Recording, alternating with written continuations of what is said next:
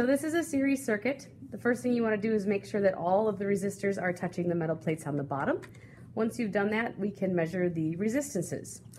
So on this meter, you want to make sure the red cord is in the ohm port and that the dial is set to 400. And then you take the individual resistances. So this blue one, it's reading about 200-ish. If it ever reads OL, like this one does, that means you're going to want to jump the dial to 4K. It's now reading kilo ohms. And so if I were to attach here, I've got 0.468 kilo ohms, which is 468 ohms.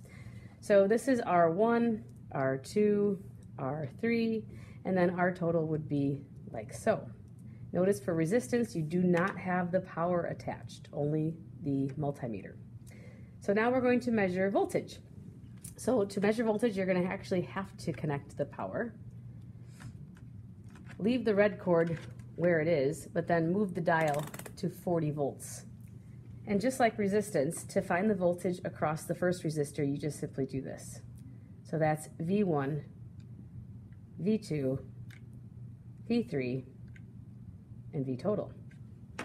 Lastly, we're going to measure current, and since current is the same everywhere in a series circuit, we only have to make one measurement of current. You're going to have to move this over to the micromilliamp port and turn the dial to the 400 M. Disconnect either side. I'll disconnect the negative side, and then reconnect with your meter in place. And then that's going to read the current through each of the resistors as well as the total current. If for some reason you get a negative reading, that just means you have the red and black cords switched around.